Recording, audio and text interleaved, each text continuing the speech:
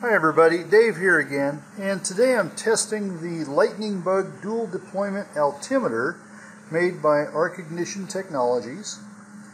And this is for deploying multiple recovery devices on a high power rocket, or even a mid power rocket for that matter.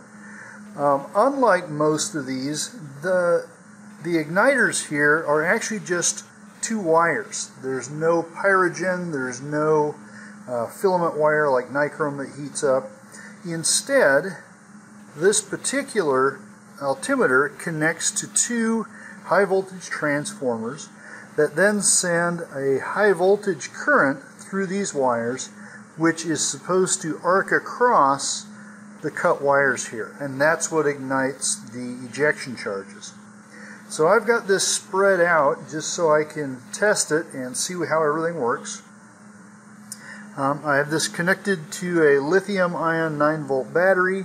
This is a power switch over here, and then leading off and in my hand here is a test switch that is hooked up to a specific test junction on the altimeter itself. Now you notice here there are no computer connections, so unlike some of the other altimeters I've worked with, this is programmed by the use of jumpers, and so it doesn't give you a whole lot of alternatives here.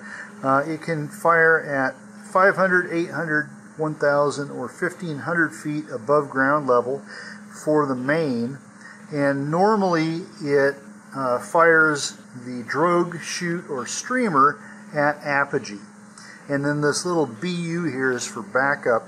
You can put a jumper on that and it will set the altimeter to fire the drogue at 1 second after apogee. And so that can be used for a backup device.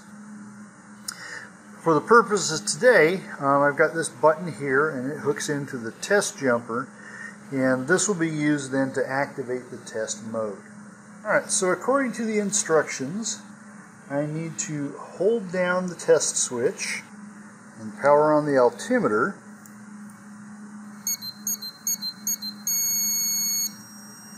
And then release. There goes one. And there goes the other. Test switch is on. Power switch is on.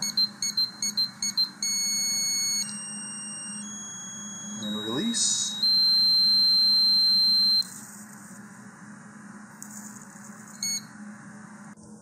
Alright, so I've taken this outside. I've packed each canister with half a gram of 3FG black powder substitute.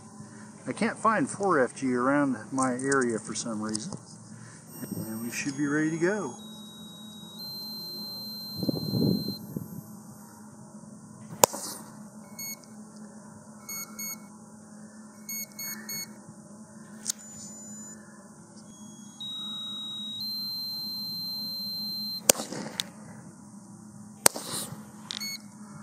Perfect!